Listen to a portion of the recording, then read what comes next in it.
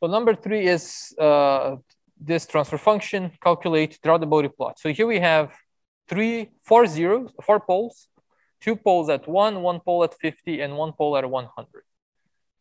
And to start this, again, we need to prepare this in the standard form for Bode plot. We want to factor out all those elements in the denominator, so we get S divided by the cutoff frequency plus 1.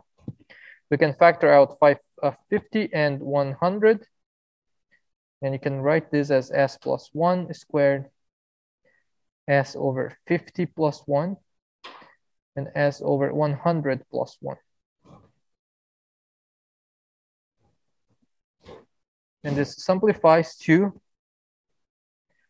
0.2 divided by S plus 1 squared, S over 50 plus 1, S over 100 plus 1.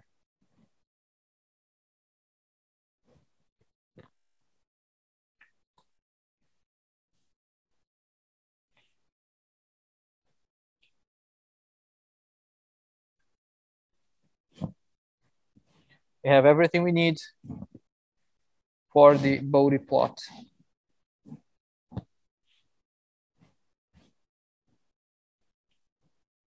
Why is it not showing? Sorry, I have to restart the app again. There we are. Where does the Bode plot start?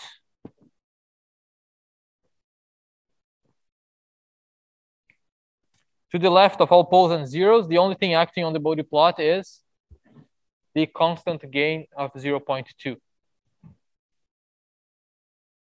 So we can start the Bode plot at 20 log of 0.2. And this is approximately negative 14 decibels. So we can place it around negative 14. And then we have a constant line going all the way to the first cutoff frequency. And the first cutoff frequency, it happens at 1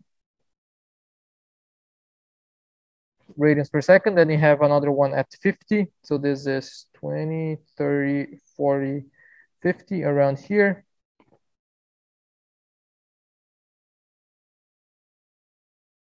And then you have another one at 100 right there. So these frequencies are not 1 decade apart.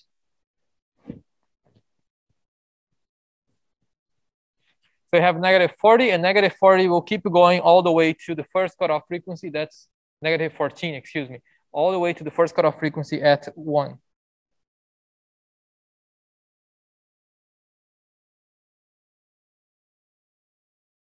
What happens at 1? Well, at 1, we have two poles at 1 radians per second. So each pole adds negative 20 decibels per decade to the magnitude. The slope is negative 40 dB per decade. So if now we are negative 14, 1 decade from now, we are at, what is the magnitude at 10? Negative 34, all right?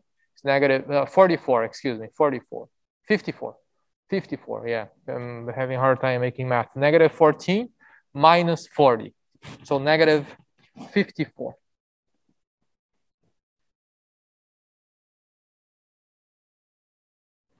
At negative 54. 54. All right, because this is now a slope of negative 40 dB per decade. We went on by 1 decade, that's 10 times in frequency, and then we want to go down by negative 40. So negative 54. What is the magnitude at, if you go now 1 decade from now to 10 to 100, and we ignore that we have a pole at 50, then we should be at negative 94, right? Another 40 decibels down. But if you want to stop at 50, what is the magnitude at 50? I actually accidentally stopped at 50, so this should be 1 decade is over here, right? It's over here. Here we are at negative 54. Let me just redraw this.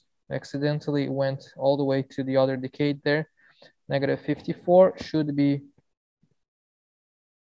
there. There we go. All right, so negative 40, one decade from now. So if you go all the way to 100, we would be a negative 94. The problem is there is a cutoff frequency at 50. What is the magnitude of 50 at 50 radians per second now?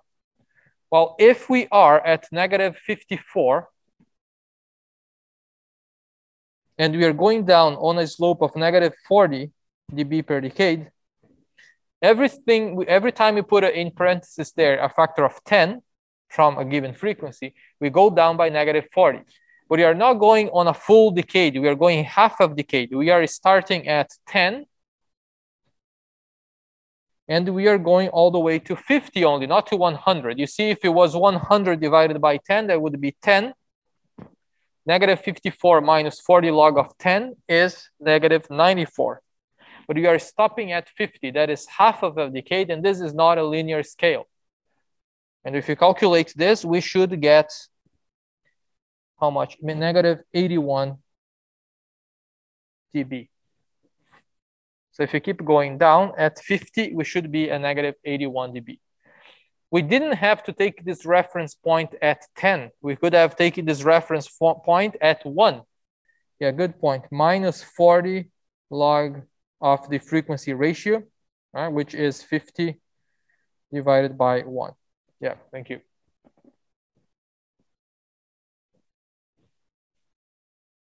And this both should give you the same value. Okay, so one takes the starting point at 10 radians per second. The other one takes the starting point at 1 radians per second. Same slope. Okay, so when you cross 50 now, we have a cutoff frequency. And this cutoff frequency comes from a pole. The pole adds negative 20 dB per decade, which means that the slope now becomes negative 60 dB per decade. Becomes negative 60 dB per decade, and will, because you're adding negative 40 to with minus 20. So here is negative 60 dB per decade. We'll have to stop at 100 radians per second because that is the cutoff frequency of another pole. What is the magnitude at 100? Tell me. Based on what we just calculated, what is the magnitude at 100 radians per second? Is the magnitude of our starting point, which is negative 81, minus 60 log of the frequency ratio. Why 60? Because now the slope is negative 60. We are starting at negative 81. The slope is negative 60. So for each frequency decade, it will go down by a negative 60. Our reference point here is 50 radians per second. We are stopping at 100. So this is not a full decade. We're just going by a fifth of a decade here.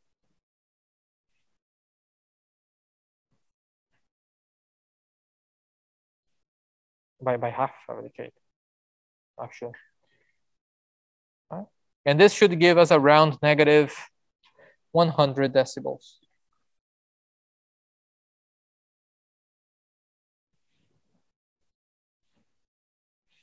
The magnitude here is negative 100 dB.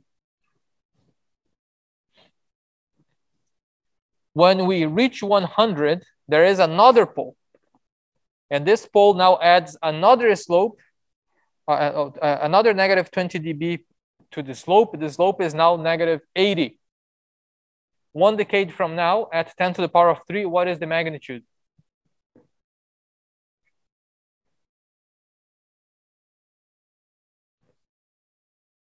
Negative 180.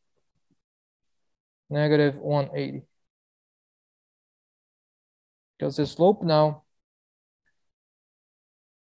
is negative 80 dB per decade. So if we start at negative 100, 1 decade from now, we are at negative 180.